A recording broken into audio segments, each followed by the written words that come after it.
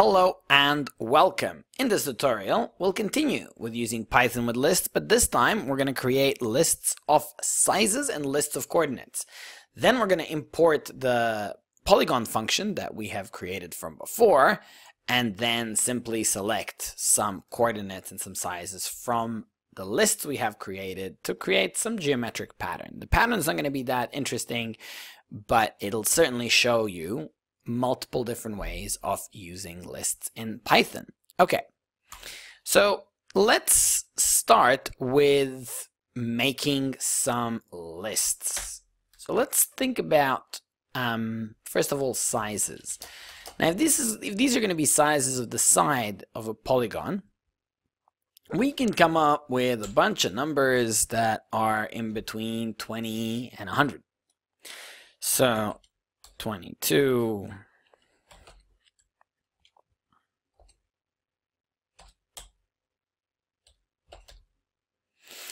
I don't know, 55,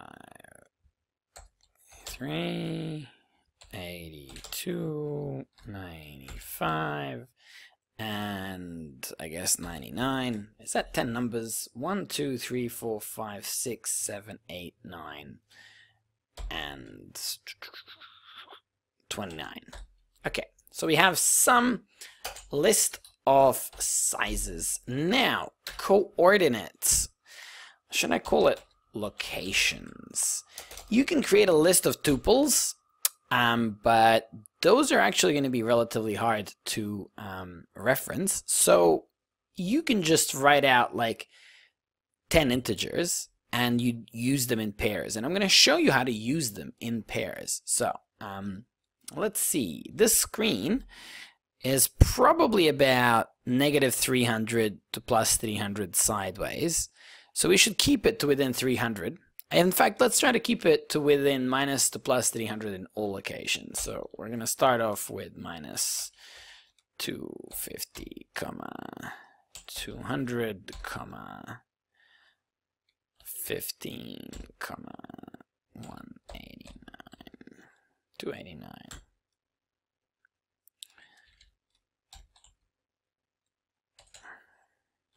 All right, some negatives, minus 180,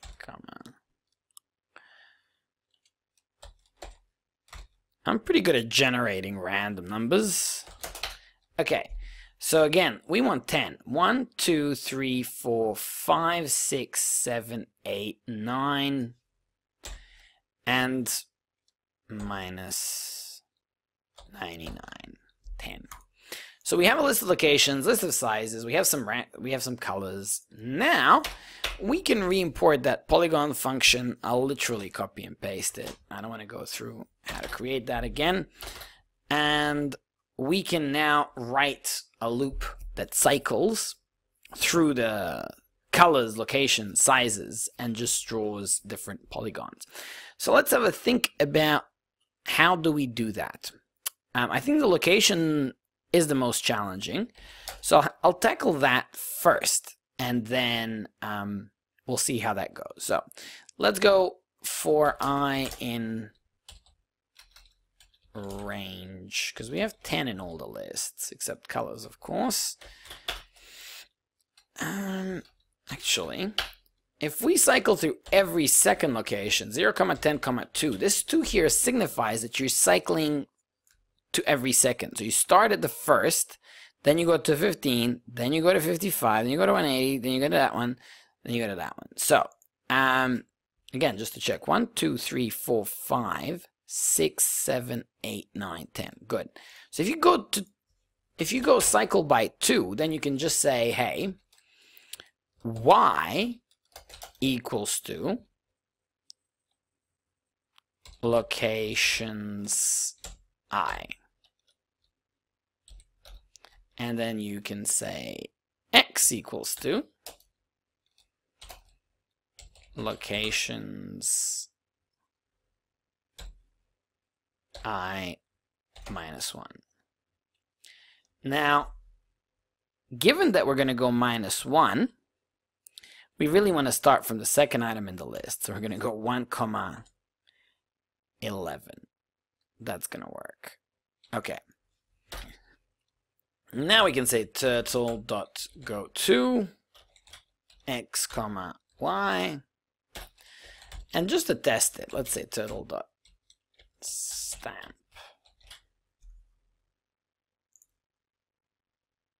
Okay, there it is. Turtle left 1, 2, 3, 4, 5. Turtle left 5 stamps in 5 different locations. So we have gone in 5 different locations, and instead of stamps, we're of course going to draw polygons, and we're going to be neat about it. So turtle dot pen up, and then we're going to go turtle dot pen down. So I think now those stamps, and they're going to be the same 5 places every time. So we can get to create a random polygon here. So wherever we have the stamp, we can now select a color, and as well as selecting the color, we can select the size. So size for the polygon. So let's do this. We're gonna call the polygon here, and we are going to randomly select, I guess, the number of sides, but we can't have less than 3 or more than 8. So I guess we can say sides equals to random.randint 3, 8.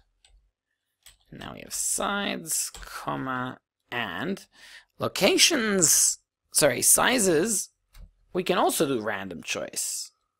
Random dot choice sizes. All right, that ought to do it.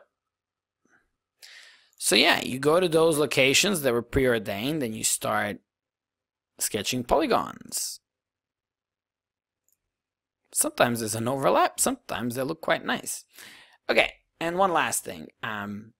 We can even fill in with a particular color. So if all of the drawing really happens in that function, so here we can say turtle dot begin fill and turtle dot end fill.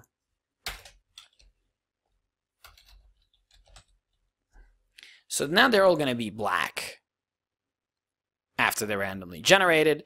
And in the very next one, we can select a color for them. So where do we do that? Right before begin fill. Turtle dot color colors. And this time around, I think we should just do random choice. So random dot choice color. All right. And there you have it. Randomly colored polygons that select from lists of colors, sizes, and locations. Brilliant. Thank you very much, and see you in the next tutorial.